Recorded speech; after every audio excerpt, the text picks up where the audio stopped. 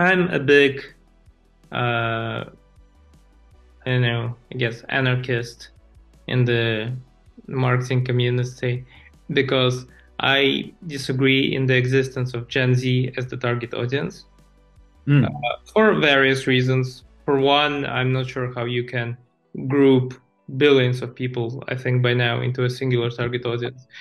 Like, for example, by some definitions, am a Gen Z, but then, like, from my background, from where I was born, how I was raised, I don't really fall into the same category. So, like, I'm not sure how Gen Z works, which is weird because, like, I'm trying to get some Gen Z marketers to debate with me on the podcast and nobody comes for some reason.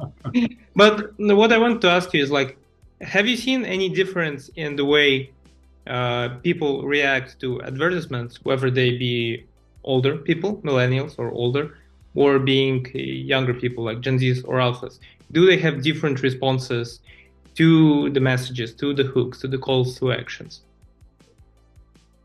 Yes, I would say that our generational differences, some of them are biological, some of them are more cultural, I would say, right? So there are certain types of biological changes. As we get older, for example, I'm 50 now, right? So that means that as we get older, there are certain types of cognitive responses that are not as fast as before. We're actually responding typically less emotional. When I did my PhD, I studied how cognitive and emotional responses change as we get older from 18 to 86 years old. So I changed, look at how the brain changes and how cognitive and emotional changes over with aging, right? And what we've seen is that people with older age tend to have a lower emotional response in general. They don't get as excited or as kind of as fearful as younger people. And we also see that cognitive load, kind of the ability to hold information and contain complex information, also gets down with age. So that means that when you communicate to different age groups, you should bear in mind that emotions, maybe you should boost the emotions a little bit, and you should reduce the amount of information because all the complexity of the information. That's kind of a few things. I would say that I can understand where you come from when it comes to kind of generations, because of course, putting a label on hundreds of millions of people. I think that the only way to think about that is that you might think of maybe there's like within each culture.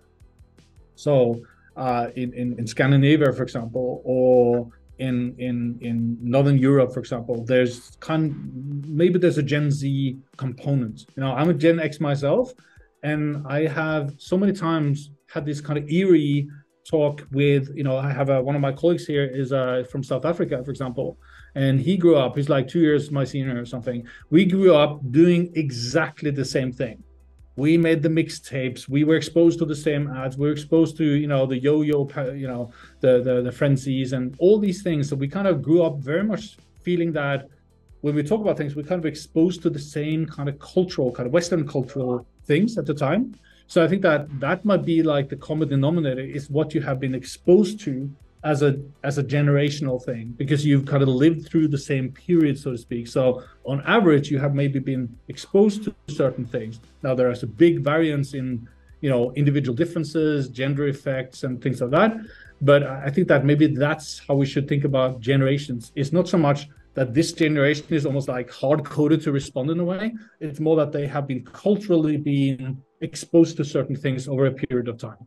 Well, I think you're talking more about like some sort of meme or like memes in sort of like a scientific sense or like ideas which Yep. people refer to. Like the big thing about Simpsons was at the time is that everybody in America watched it. Like I'm not sure how about it was for Europe, but everybody in America watched it and it was like the same kind of cultural jokes going on, right? But Right. again, when I try to have those discussions with like Gen Z marketers, or again, as I like research their content, their interviews, their stuff, they default to things such as young people don't trust the government, young people want to have money to be in their own, young people are rebels, like more rebellious, more freedom loving. And I just kind of think about it and I'm like, okay, that is all true, but like it's not Gen Z specific. This is No. young people specific. Most You young could people just go, are. yeah, you could just go back to, I think it's some of the early writings of or references to Socrates, for example, and I think Plato and Socrates kind of have a they have a kind of a that's part of a passage that says like, oh, these young people, they're always kind of making a fuss and they're not really up to doing any good, or because basically you could just take that text and you can put it into an equal age person like me saying something about young people today, right? So it would be exactly the same. So you're absolutely right about that. So that's why I see more the kind of the generational thing more as a kind of what you have been exposed to, so to speak. So, one thing that, and especially kind of the big trends, I would say. So as a Gen X, for example, you would be growing up under the Cold War, for example, and that has definitely kind of provided a type of sentiment or a type of thinking, and also the Rocky movies and all the kind of the war movies, the Vietnam movies and all that. So that had definitely kind of an impact on how you would approach things, the way I see it. And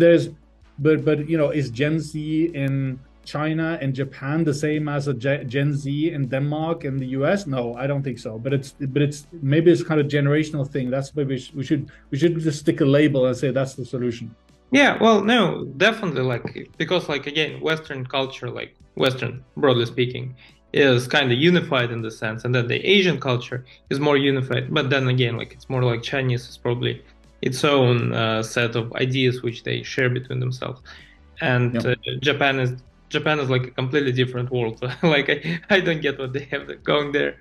But I'm just thinking like for me, so I was born in the 90s, and I probably relate more to the Gen X of the Western world because that's when the Soviet Union fell apart, and Sure.